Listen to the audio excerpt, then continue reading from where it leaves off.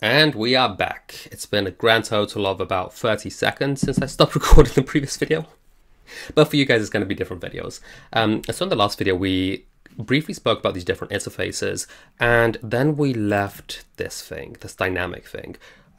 Because I'm not going to return something dynamically, I'm going to return something specific, right? I want to actually have a real something returned from these functions.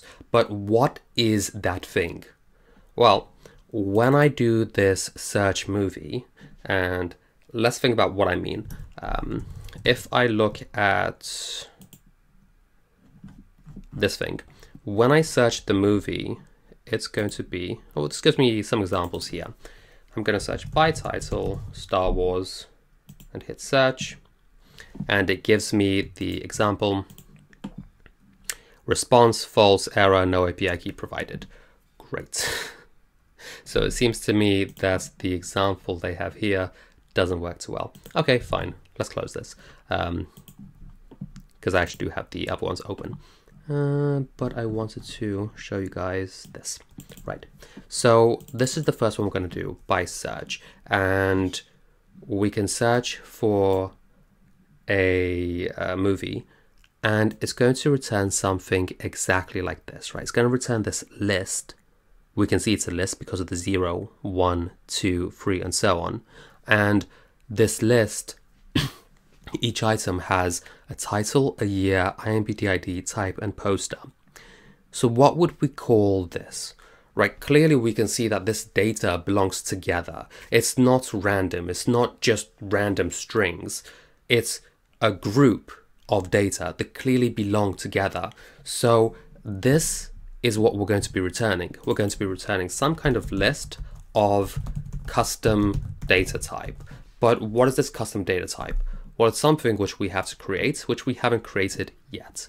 So let's go ahead and, I don't know where I'm going to put this. I'm going to hit new file here and say, I'll just say models for now.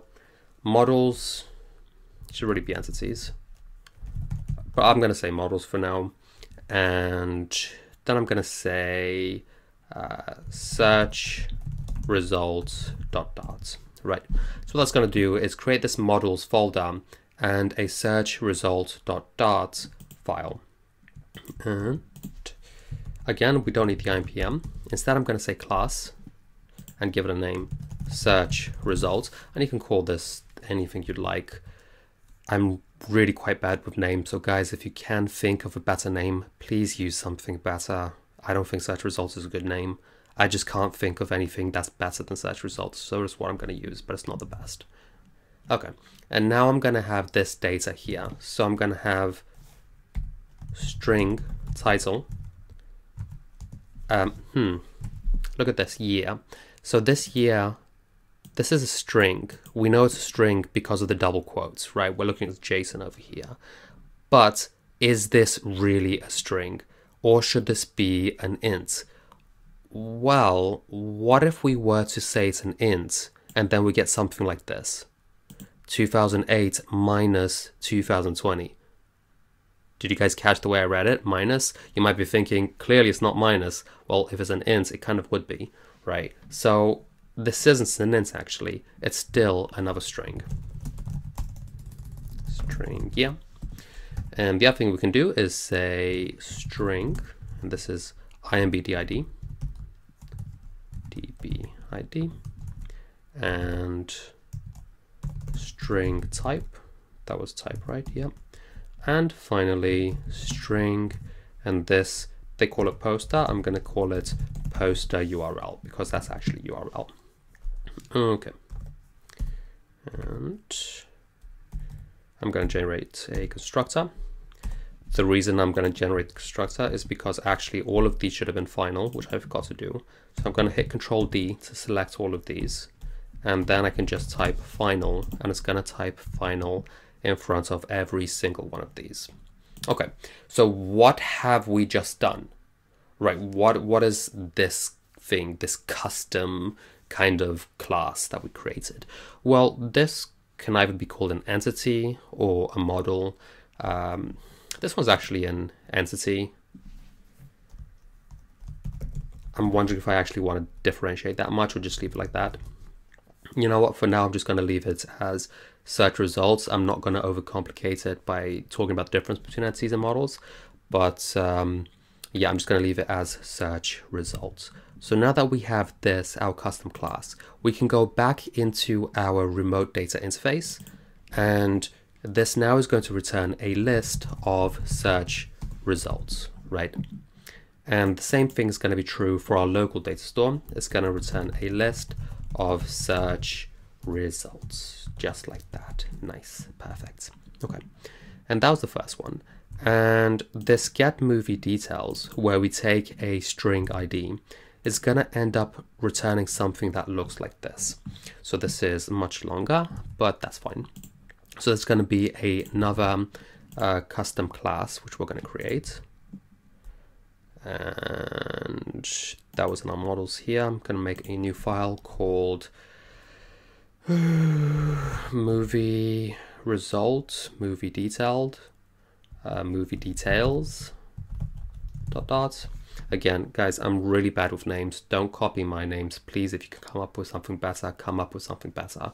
This is one shortcoming of mine, but it is what it is. Okay, so movie details. And we're just going to copy this data here. I'm going to make it a bit bigger so you guys can see. We're going to have a string title, string year.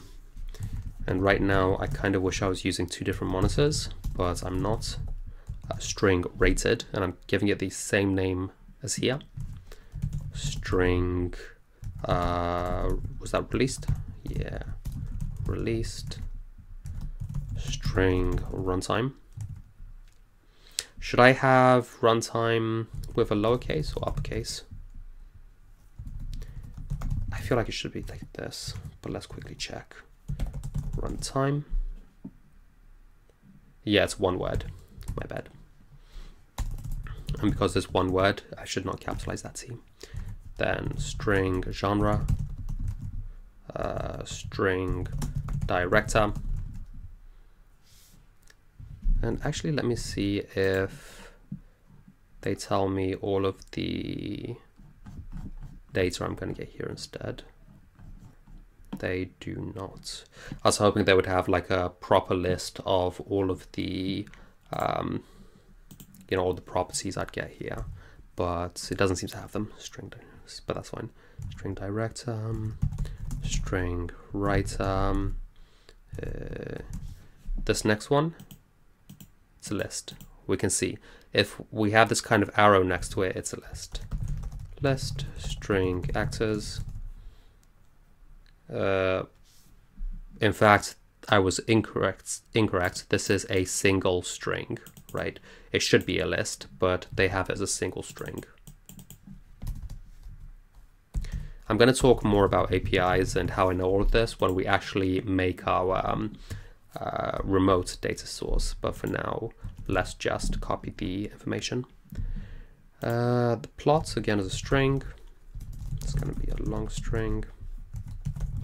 String language. String country. String awards. String poster URL. List. So ratings we can see as a list. And what's this going to be? It's going to be a source. It has a source and a value, right? But these two things clearly, again, belong together. It's not a string source and a separate string value. These two are combined. They're one data structure. So again, we're going to have to make a new file. I'm going to call this movie rating ... The class movie rating, and it's just going to have our string source and string value, just like that. So then this ratings becomes list movie rating, ratings, like that. Then string metascore, string IMDb rating, string IMDb votes, string IMDb ID, was that? Yeah. String type, string DVD, and you can decide if you need all of this information or not. You could very easily say that you don't need all of this. We're not going to use all of it, but I just want to copy all of it anyway. String website and string response, just like that. Yeah, I'm going to copy it. Okay, so what have we done here? Well, what we've ended up doing is creating a couple different data structures, a couple different models to actually keep all of our data together the way we would expect it to be, right? So this is going to make working with this data much easier, because now our get movie details, it's not going to return dynamic, it's not going to return a map, it's going to return very specifically a object of type movie details. And the same for our local data interface right here. That's going to return an object of type movie details. Okay, gentlemen, so that's going to be it for right now. In this video, what we've done is we've gone ahead and created these custom models, taking all the data from this API and making it look good, making it look nice for us to use in our own programs. But that's going to be it for this video. Join us next time when we're going to finally build out this GetX controller, this state, and make use of these different interfaces. But for now, myself, Ovidius, I'm out.